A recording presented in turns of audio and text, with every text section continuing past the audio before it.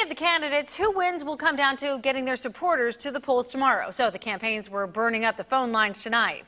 9 on your side's Evan Millward joins us with that. Evan. Well, Tanya, let's face it, we're not even to the primary yet, and many of you are probably sick of politics. I'm not talking about signs on the side of the road. Maybe you got a phone call at home or a knock on your door. It's all worth it, the campaigns say, because those two are the most effective ways of getting out the vote.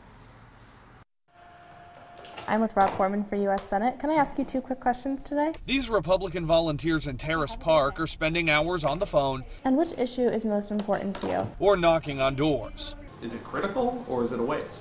There's a lot of studies that show that going out and actually talking to an individual voter really gives a human element to the campaign process.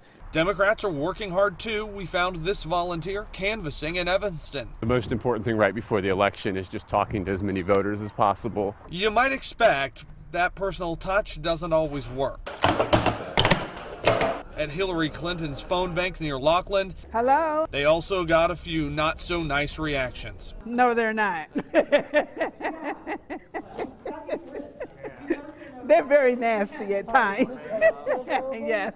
You can't take it personally, they say. It's politics. Oh, she's not there? Okay. All right, thanks.